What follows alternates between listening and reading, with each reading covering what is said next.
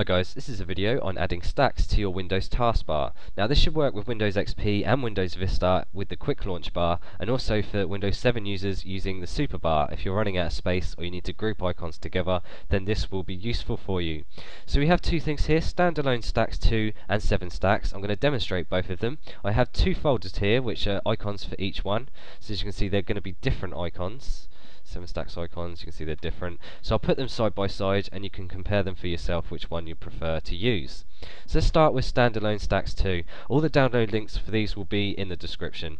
So Standalone Stacks 2 basically comes in a zip file, so you just have to run the application inside it, and as you can see it's a very basic box. Go into the options and you've got some things to customize it. Use custom icons, show hidden files. You also have options for fan settings and grid settings, so we can change the size, font, color, transparency, spacing, whatever. And then you have the option to create a new stack. Now I don't really care what the stack name is, so I'm going to call it Stack It Mofo. Oops, Mogo. I'm going to click the path and I'm going to go for the SS2 icons where my icons are located. Now do I want it as a stack, grid or auto? I'm going to start with the stack. With the auto you can see the option here, if you have more than 10 items and it's set to stack, it will switch to grid. The direction I want it to go or animate is going to be upwards, obviously because my taskbar is at the bottom of the screen, so if you have your taskbar at the top you're going to want to go down. And I don't care what it sorts by, but as you can see, we've got a bunch of things here, and also you have a link to go straight to the folder here when it says Show in Explorer. So I'm going to create the stack, so it's now created, it shows in my stacks. I'm going to create a shortcut on the desktop, and I'm just going to drag this into my Superbar. There we go.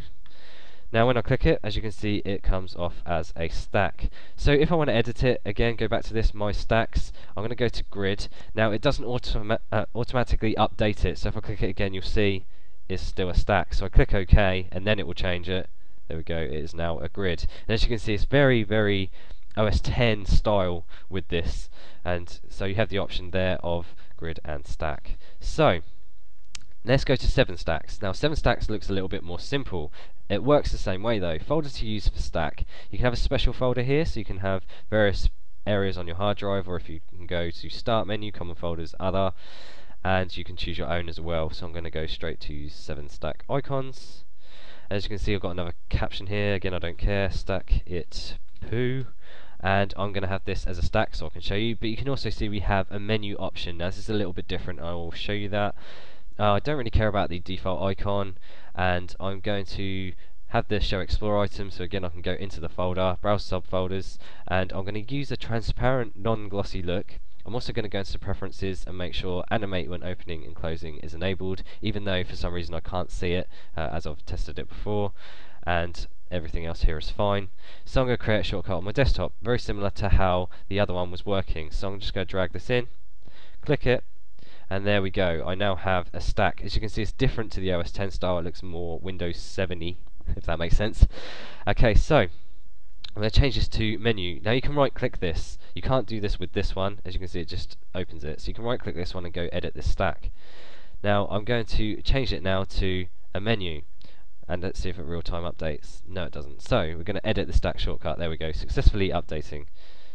Click it, and as you can see, we now have a menu. I'm now going to click grid, edit, and we now have it grid style. As you can see, it's not OS 10 style like this is with the grid, but it's very, very similar. So this is 7 Stacks and Standalone Stack 2. I hope I haven't confused you, but check them both out, see which one you prefer. Again, I haven't tested them on Windows XP and Vista. They should work with the quick launch bar because they're essentially just icons and they're just popping up from the icon or the shortcut. So this should work for you. All the download links will be in the description. I'll probably forward you to my website with some screenshots if you want to make a comment on this if you found any more. So thanks for watching my video. Please comment, rate, subscribe if you like my videos, and thanks again.